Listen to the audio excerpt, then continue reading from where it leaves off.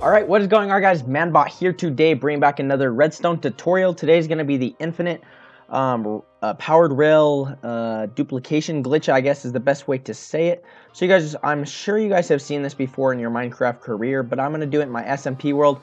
And whatever I do in my SMP world, I do like to show you guys in a short tutorial so you guys know what to do on your own. So what you're going to want, so what it does basically, I'll show you quickly first. You place any type of rail, a powered rail, detector rail, an activator rail, not regular rails. It does not work with those, but you place it right here. Go ahead and turn this on, and then if you were to do this, oh, oops, it would just keep giving them, just like that.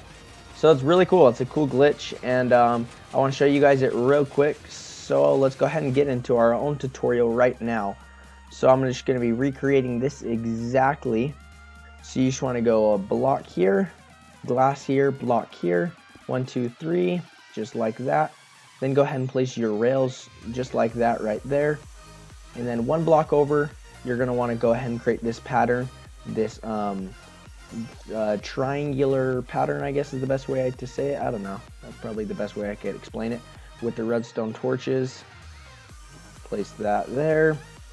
Redstone dust here, and it's going to create a redstone clock. So what you're going to do is go ahead and turn that off, power it off right there.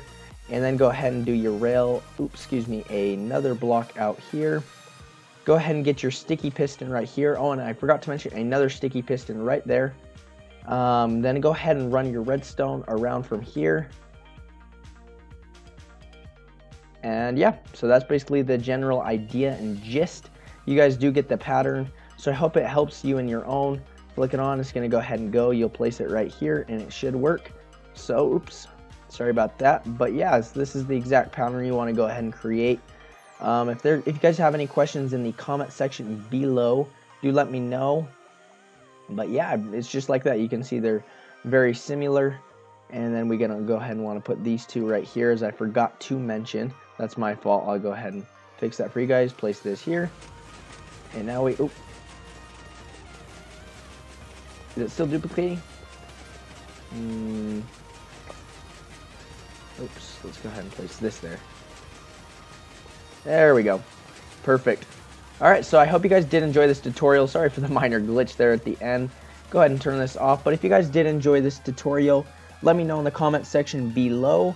But other than that, that's probably going to wrap it up for an episode today. Hope you guys are going to enjoy your infinite powered rails just like this.